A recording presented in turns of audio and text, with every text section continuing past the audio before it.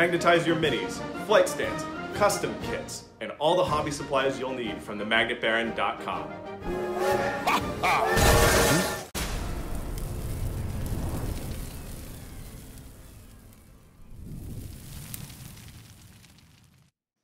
Hello and welcome to the YouTube channel for Craftworld Eldar.com. I'm Brent, and in this video, I will be running you through a very particular Farseer build that will transform one of your Space Elf Mystics into one of the most powerful engines for dealing mortal wounds in all of 40k. It involves the relic Kurnos Bow and the Warlord trait Mark of the Incomparable Hunter, as well as shenanigans with Strands of Fate dice, and a particular far-flung Craftworld attribute, and perhaps also a stratagem. So there are a lot of moving parts here, but it's incredibly potent. It's seen play at top tables on the tournament circuit, including a list that recently won the Dallas Open undefeated. So it's fabulous.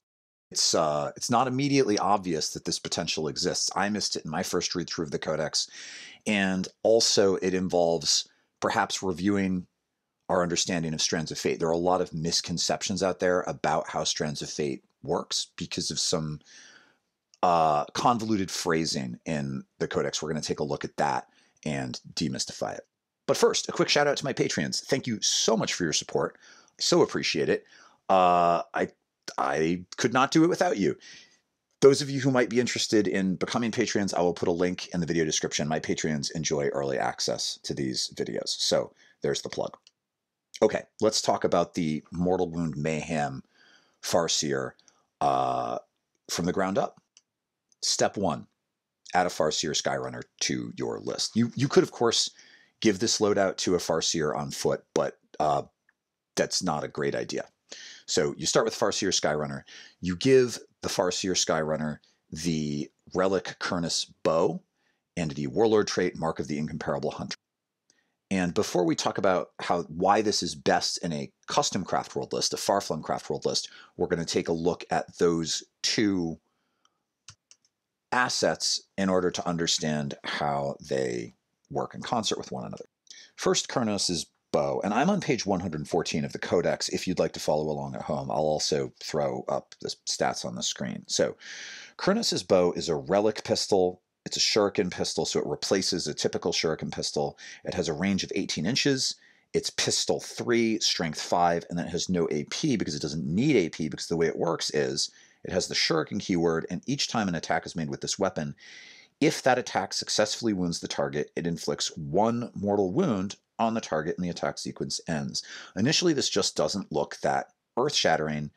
So yes, your Farseer has a ballistic skill of 2, so would hit on 2s, and then strength 5 is pretty good, and if you wound, you get to just ignore the armor save. So it's also a way to get around invulnerable saves, and you do a mortal wound, and maybe you do as many as 3 mortal wounds, but that would involve hitting and wounding 3 times, so probably not. Whoop-de-doo, right? Not initially that impressive. But in concert with Mark of the Incomparable Hunter, things start to get interesting. I'm now on page 119 of the Codex. Mark of the Incomparable Hunter is a Warlord trait that adds 1 to the strength characteristic of the Warlord's ranged attacks, and an unmodified wound roll of 6 now inflicts 1 mortal wound on the target in addition to any normal damage.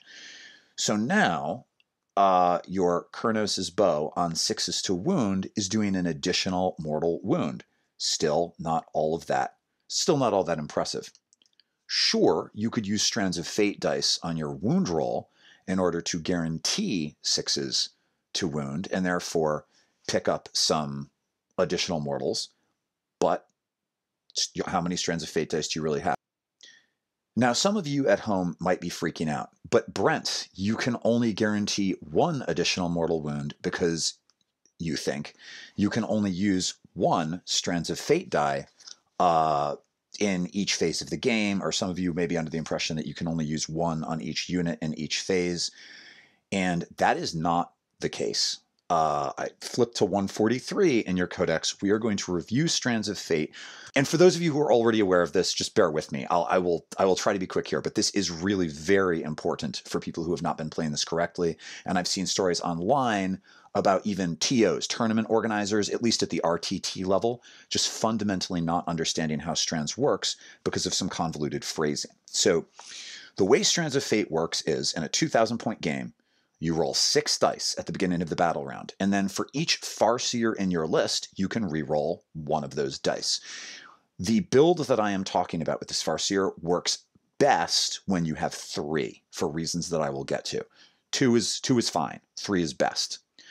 And then you get to keep 4 of those dice at 2,000 points to manipulate dice rolls. Each 1 counts as a 6 for an advanced roll, each 2 for a charge roll, 3 is psychic tests, 4 hit roll, 5 wound roll, 6 saving throw. All of you are with me so far, nothing new. Now, this next piece of text, though, has confused people tremendously.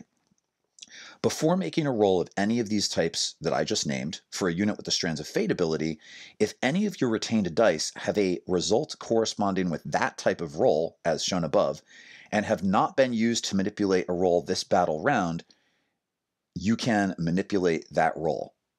Now, what this means is you can't use the same die twice. It does not mean that you can only manipulate one type of roll, like one charge roll in each battle round. That is not what it means. Look at it again. If any individual die has a result corresponding with that type of roll and have not been used to manipulate a battle die, so and have not been used is still modifying individual die. What's confusing here is that this is actually a grammatical error. In English, any is secondary, English is singular, and any is singular in English, and so have really ought to be has. But it is absolutely clear here that it refers to the individual die. If that type of roll involves a d6 roll, then you can manipulate the roll. And if there's any question about this, look down at the example.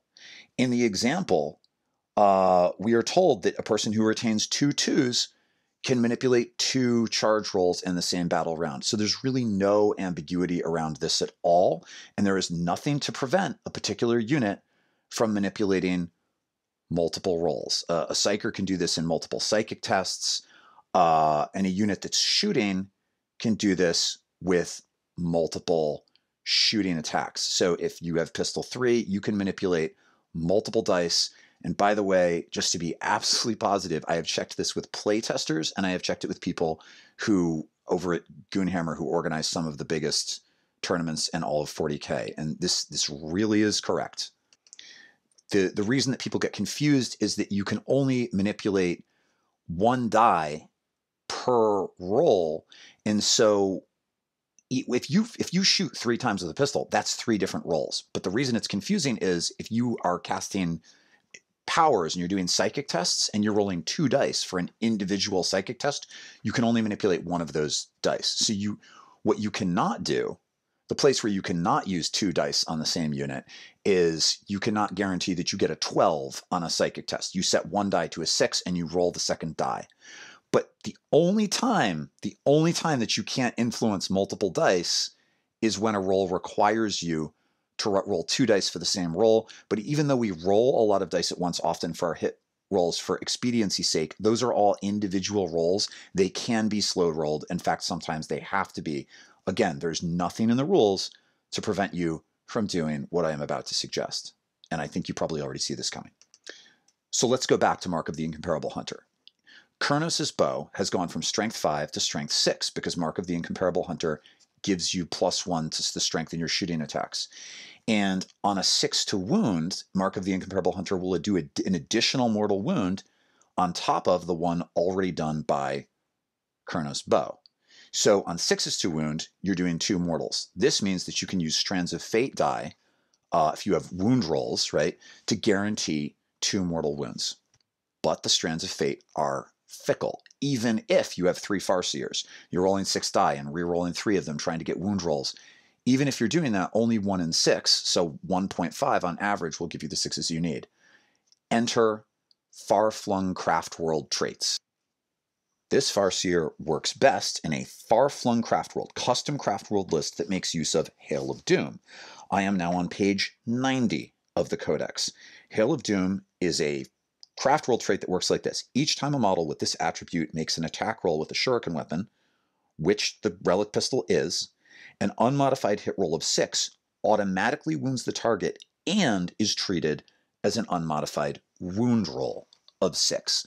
This means that not only do your 6s to hit just auto do 2 wounds to the target, because if you get a 6 to hit, it counts also as a 6 to wound because of Hail of Doom, which triggers Mark of the Incomparable Hunter, which adds a mortal wound. So that means that, going back to Strands of Fate, you can now also use 6s for 2 hit rolls to guarantee 2 mortal wounds. So if you roll 9 Strands of Fate dice for you have a 1 in 3 chance, because on each of those die, on either the hit roll or the wound roll, and the hit roll is better because the Farseer only misses on a 1, but nevertheless, you'd like to guarantee it, you are going to be able to guarantee 2 mortal wounds. So if you're rolling 9 dice, because you can reroll 3, so you're just definitely going to, if you know your Farseer is going to use this and you need to max the mortal wounds, you do this by step 1, rolling 6 dice and retaining any 4s and 5s, because 4s modify the hit roll, 5s modify the wound roll, and then all the dice that didn't roll 4s and 5s, you pick those up and you roll again to try to get more 4s and 5s. So you're rolling up to 9 dice. On average, you're going to get 3. And so if you're converting all of those over, that's guaranteeing you 6 wounds. 6 mortal wounds, because any 6 to hit will be counted because of the far-flung Craftworld trait also as a 6 to wound, which gives you an extra wound for Mark of the Incomparable Hunter, and 6s to wound on those Strands of Fate wound die give you 1 for Mark of the Incomparable Hunter. So it's Pistol 3, on average, you're going to do mortals with all of those. It gets even more crazy. If you look and you see that you have at least 2 dice that are 6s for the hit roll, at least 2, 3 would be amazing, then it makes sense to also spend a CP for the stratagem Bladestorm. This is a 1-point CP strat. I'm on page 98 of the Codex.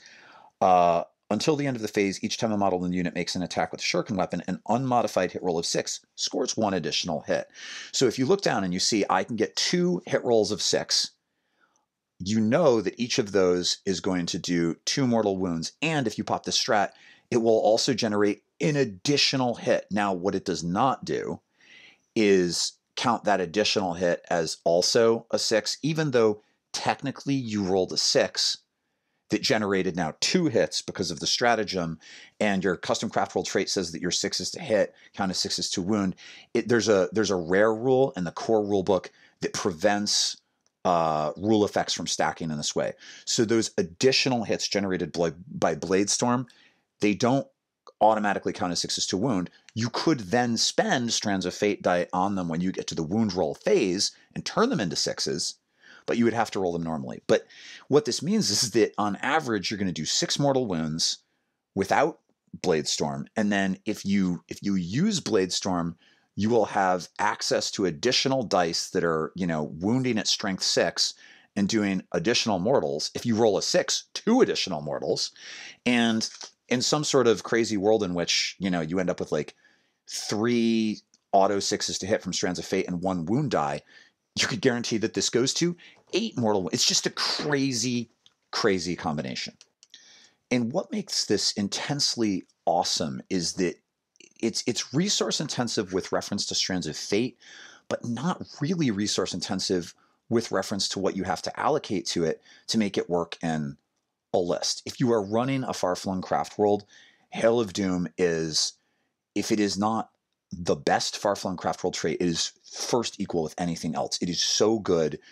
Again, Nick Nanavati took it in the list that he won the Dallas Open with, and a lot of the really high-performing lists in the big opens and GTs, we're seeing this, right? There's in America, people are running a lot of Ulthway, and there's been more far-flung in the UK, and now we're getting more far-flung in the States. But across the board, this is a very powerful, very popular one with a proven track record. So it's not like you have to handicap yourself in order to make this build work. It's already one of the best far-flung Craftworld builds, and it's not like you're taking, oh, I wouldn't have taken a Farseer, but now I need to allocate the points for that. It's a model that you are going to take anyway, and it doesn't prevent your Farseer from doing any of the things that a Farseer usually does, right? Because you're still gonna cast your psychic powers. So what it costs you is a warlord trait and a relic. And if you didn't have room in your list, if you already have a warlord trait that you really, really need, you can spend a CP for a second one. And frankly, by the way, if you don't have one that you really, really need, you should spend a CP for a second one and get Seer of the Shifting Vector, because as I explained in other videos, statistically it will return more command points to you every game than the one command point it costs you to get it. And if you have to spend a CP for an extra relic because you've already got the Sunstorm or maybe Falchi's Wing or something, fine, totally worth it. It's not that big a resource expenditure. Even in a game, therefore, if you're going to a big tournament, even in a game in which you just don't really use this because you end up needing your Strands of Fate dice for other stuff, or you can't get the Farseer, or there's no good target, I don't know. It's just not that, it doesn't require much of you to include it, and it's just this crazy powerful tool. If you have given this combo to an Assault Seer, right, who's tripped out with Executioner and Smite and Crushing Orb, I talked about that build in my other video, now you have this Farseer that's putting out somewhere between 6 and 1 billion mortal wounds in the shooting phase, and that's after, in the psychic phase, putting out maybe D3 mortal wounds for Smite, 2D3 mortal wounds for Executioner, and the equivalent, essentially, of D3 mortal wounds for Crushing Orb. That's so good. That's terrifying. That's you're dropping an average of like 10 to 12 mortal wounds, and that's without hot dice on your opponent. It can be a little bit tricky to keep a frontline Farseer using this. I'm talking about giving your opponent an incentive to eliminate a unit. So what you can do is put the Farseer just 18 inches from the target, and after you shoot, I mean, if you're doing smite and stuff, you might have to think about it, right? Because you have to smite the closest unit, and then you want to make sure you still have something to shoot. But you're going to use battle focus plus matchless agility to then fly away after you've done this and screen your Farseer So the most obvious move is to give this to a Farseer Skyrunner who is tripped out as an Assault Seer. But the other move, and I think in really balanced lists, the move that might make more sense is actually to give it to that midfield Farseer who has Doom and some other psychic power, who is also there to score Warpcraft secondaries if you need the Farseer to do so, who hangs out just in front of your deployment zone, out of line of sight, well screened. That model is just ideally positioned to do this if and when you need it. Now, one way to go wrong with this build is to just decide on turn one your Farseer has to be, you're just so excited to see the look on your opponent's face when she realizes that you can do like 12 mortal wounds with your Farseer. You just rock it for the front line. That is not the move. You play a little conservative with this, right? So maybe you don't shoot anything turn one, unless your opponent has something very fast and forward, like big Tyranid monsters or something. But if your opponent isn't like getting first turn and closing with you fast, it's okay if your Farseer with Kurnos' Bow stays out of line of sight and scores like mental interrogation and uses a CP to still doom something. It's okay. And then as your opponent starts to move into the midfield, now you use this to start just mopping up units, because if your Farseer also hangs closer to your own line, it will be easier to protect your Farseer, to screen your Farseer, to keep it alive and make it hard for your opponent to counter this. And then in the late game, when there's not a lot left on the board, oh my goodness, is this model just absolutely terrifying in the late game. It can fly onto an objective with a whole squad of enemy infantry on it and just wreck the squad. It's so powerful. Now, there are going to be turns, right, in which you just don't, despite your rerolls, you don't get the Strands of Fate dice that you need, in which case, now is not the moment to make your move, right? Also, maybe sometimes you need Strands of Fate for other things. Maybe sometimes you really need those armor saves, or you really need a charge roll or whatever, and you just don't have, the dice aren't there. And what's nice is you're going to know at the beginning of the battle round whether or not you have the resources to make this reliable or not. But most turns and most games, it's going to be there as an option, which is fabulous. Okay, for those of you who are not going to run the far-flung Craftworld, who maybe are feeling a little bit pouty because you're a dedicated Bell 10 player or whatever, keep in mind that you can still, this is still good just using Strands of Fate on the wound roll. It's not as reliable, but it's still very, very good. And if you're not playing super high level competitive play, it's just, you know, the sort of standard competitive play that you'd get from most people at your local game store that's like pseudo competitive, where you're both trying to win, you're both trying to pick good secondaries, but maybe 50% of the units and the list were picked because you like the narrative or you like the look of them, or I play that way too. I think that's there are a lot of ways to play 40K. That's a great way to play. And at that level of play, this is great, right? So yeah, it's not going to be the insane mortal wound engine, but at that point, it's appropriate to take it down a notch. So you can run a lesser version of this in slightly less competitive 40K, and it will do the work for you, right? It's in some kind of way, it's sort of scalable. In really competitive games, if you really have ambitions to finish 4-1 at a GT or something, then I think you probably do only want to do this if you are using the Far-Flung Craftworld build. Otherwise, you know, having a 1-6 instead of a 1-3 of getting the fate dice you need, it's significant. It changes the equation in a big way. But there's still flexibility in the build because only one Far-Flung Craftworld trait is spoken for. So it's not like there's even one specific narrow subfaction build that you have to commit to. I'm a huge fan of Children of Prophecy. I have found it just so good.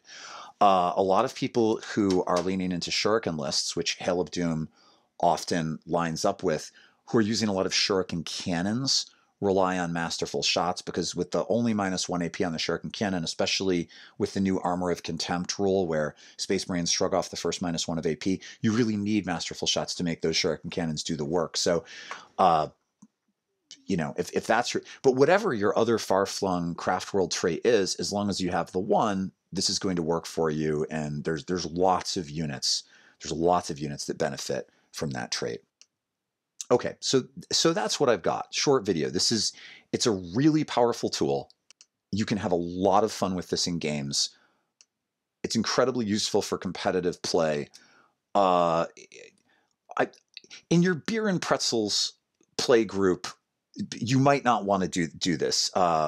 It might be a feel bad moment if your opponent's demon prince is just auto killed by your Farseer with psychic powers and a pistol. But maybe in those games you've scaled it down by not running Hail of Doom. In any event, great tool, love it. I think you're going to have a lot of fun with it. It works at a variety of levels and a variety of ways. If you have your own thoughts on how to use this build most effectively, what sorts of matchups it works well in, maybe how it plays into the current meta against Tyranids or Tau, or what experiences you've had with it, maybe leave those thoughts below. Or if you just want to leave a comment to help out the algorithm, I always appreciate that too. If you are interested in receiving this content regularly and you have not subscribed, please consider subscribing. I have a lot of cool content lined up for this month, so if you've been on the edge about whether or not to become a Patreon, now is a great moment to do it. All right, I'll stop trying to sell you on the Patreon. Thanks, guys. Good times. Good luck in your next campaign. I'll look forward to seeing you all again soon. Take care.